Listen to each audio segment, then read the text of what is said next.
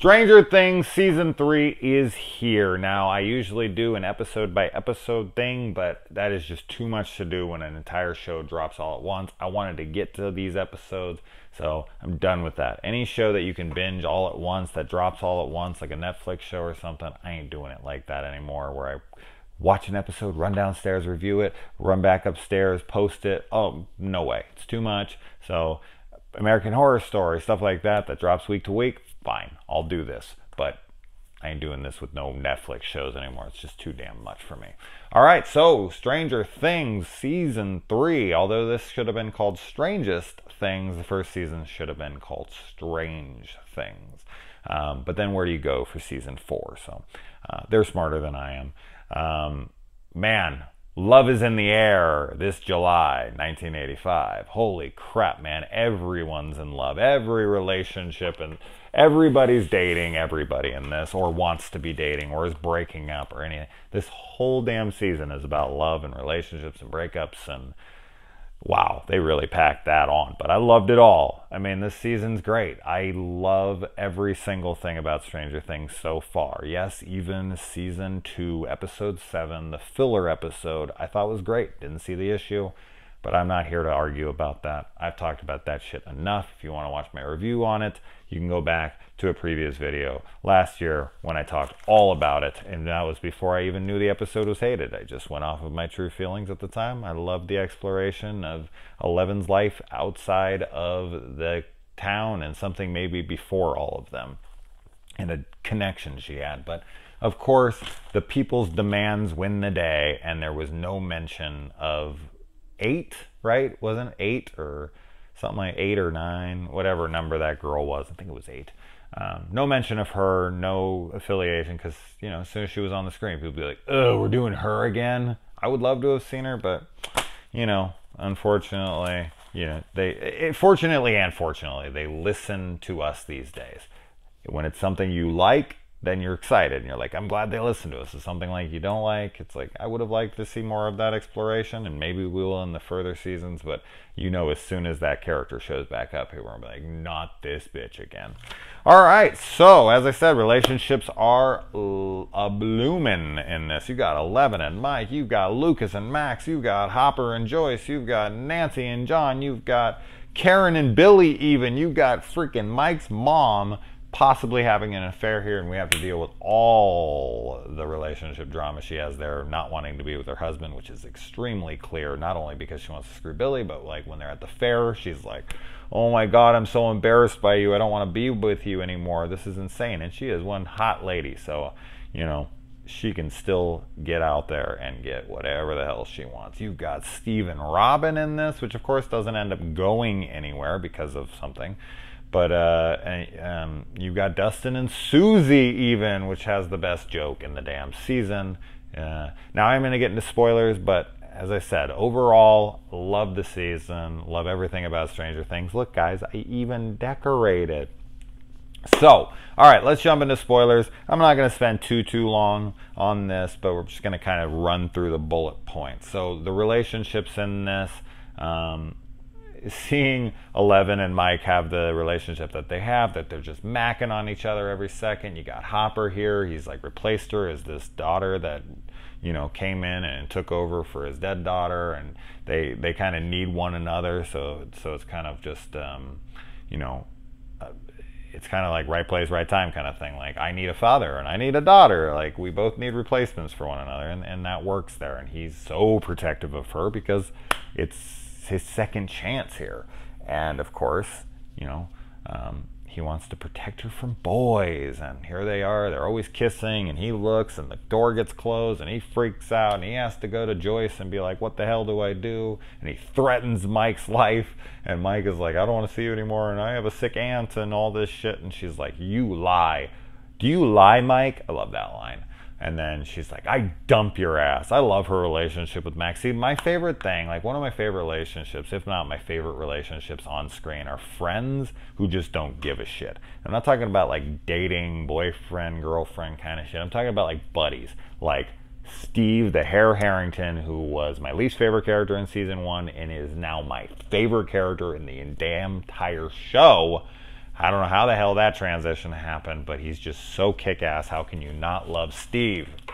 Team Steve all damn day. But his relationship he has with Dustin in this, oh my God, I love it so damn much. I love when people will just geek out in public, in front of everyone. They can say what they want, they can do what they want, they can think what they want, and they just keep going, and they're having a ball, and everyone can just screw themselves. Same thing with Eleven and Max when they're in Starcourt Mall, and they're running around. They're just having the best of time, and girls are like sticking their nose up at them and being like, oh, these girls are lame. They just sit there and they look over and they're like go right back to laughing, having a great time. I love shit like that. Be yourself.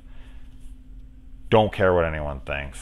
Just, oh, yeah, I love that stuff. And especially since I love Dustin and I love Steve Harrington. Those are like my two favorite characters in the damn show. And the fact that they're like chummy, buddy, best BFFs, it just amplifies both of my love for both of them.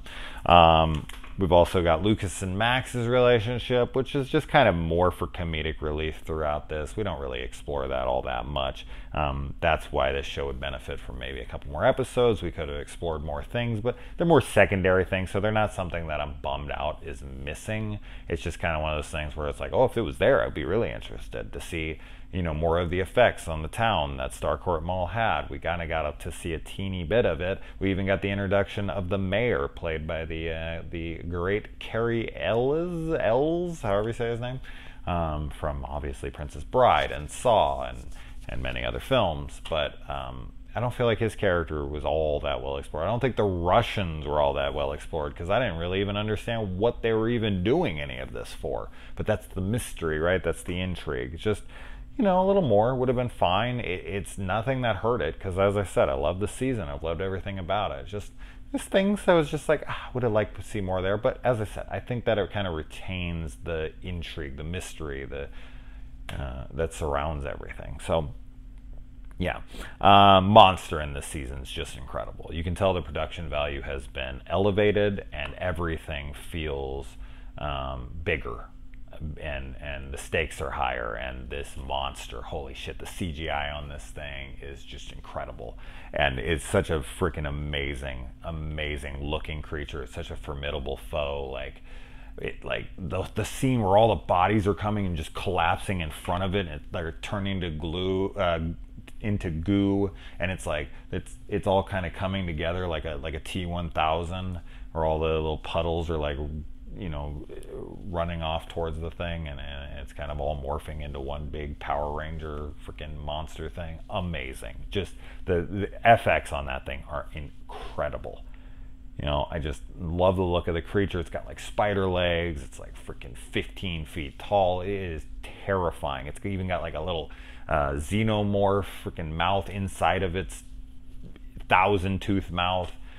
This thing is terrifying, and the best use of Eleven's powers in this season. She's picking things up, throwing them around the room, throwing them out the window, breaking faces open, throwing cars, killing guards. This freaking Hopper is killing people right and left. That the T-800. Speaking of Terminator, so that thing's like a T-1000, but we got a T-800 unit there.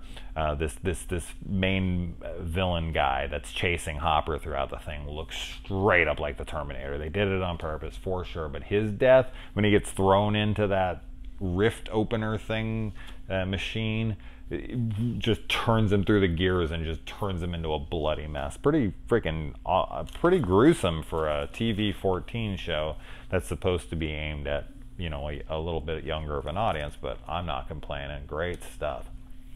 We got the introductions of a couple new characters here. I mean, they're not fully new characters, but well, okay, three of them are, one of them isn't. We have Erica, who is Lucas's sister, which we have seen before, but she plays a much more substantial role in this, and I absolutely love her in this. The whole Brie ice cream for life stuff, and her outfits and her mannerisms and her everything she says is really funny. I really like her character. Love Robin, big fan of her. Loved Alexei.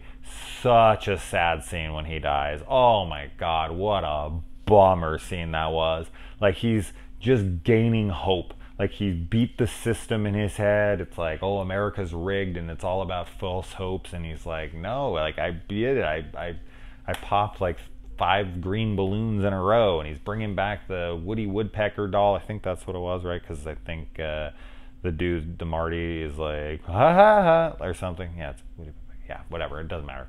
But freaking gets shot, like just one shot, real quiet, and he just looks down. He doesn't even know what would happen. He looks at it, and it's just so sad. It's such a sad sequence. It was sad to see him go because I really did start to like him. Mayor Klein as well. Carrie Ells here. His character's kind of throwaway. It's okay. Not really all that amazing or important, but he gets to get his ass kicked around a little bit by Hopper so we can see what a brooding, dominant male he is. Really like the use of all the main characters that we know in this. I think they're really well balanced throughout the season. We've got the little love thing going on here with Steve Harrington. Steve is the best character because he has such an amazing arc throughout this show. He's such a dick douchebag, and then he kind of comes through and he becomes this good guy, but then he's kind of knocked back down in this season a little bit. He's not Steve the Hair Harrington anymore. He's not cool anymore. Girls come on, he tries to come on to girls at the place, and they're like, what a loser. He's trying to hit on us. He has no game. Like, he works at a freaking ice cream parlor, and he's totally ignoring the girl he's with, but then she kind of reminds him of what a dick he was, and even the guy at the video store at the end's like, dude, he's a dick, and she's like, no, like, he really has changed, and you can see the change in him. He is a straight up hero in this season, and all this stuff with them on drugs and talking and laughing and all that hilarious stuff.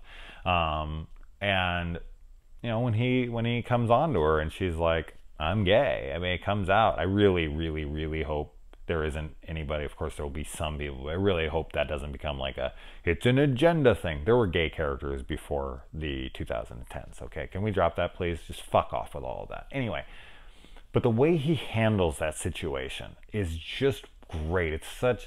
Steve is just such a great character. He's just, here he is, he's trying to get over Nancy, and he's like, he's like, fuck it, I finally like somebody else.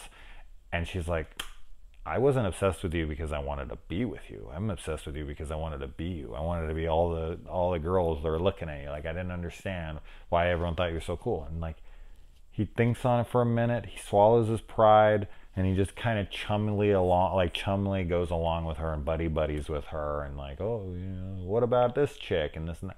Great moment. He's just wonderful. And all the Dustin stuff is just great. The stuff with Dustin and Susie and the never-ending story, and him saying he has this girlfriend that looks like Phoebe Cates. I mean, Phoebe Cates, come on, guys. If you're an 80s kid, you remember she was like the catalyst for our masturbatory fucking desires. So she really kind of sparked the life into our genitalia, and it made us aware that it even existed. She was just the pinnacle. She was the freaking top tier, hottest chick on earth when we saw that Dazed and Confused, that Fast Times at Ridgemont High scene, that infamous scene in every young boy's life from this time period. So I like that she's used as a reference, and she's even used as a cardboard cutout at one point in the movie, because she was such a significant part of the 80s for young boys of the time.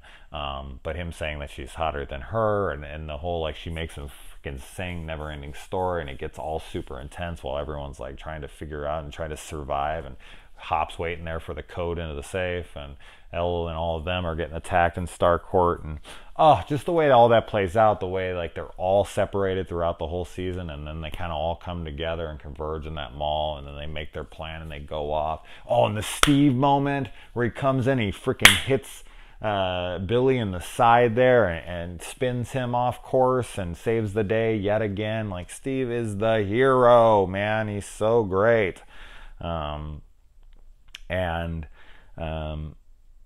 I mean, yeah, I feel like everyone was used so well. I like to see Nancy and John kind of off trying to do their journalism thing, and Nancy not really listening to anything. She has to deal with the really sexist nature of businesses back in the 80s. I know that things are better now. I mean, things aren't perfect now, but they're a fuck ton better than they were then for women, for sure. That time, and even further back than that, it was way worse.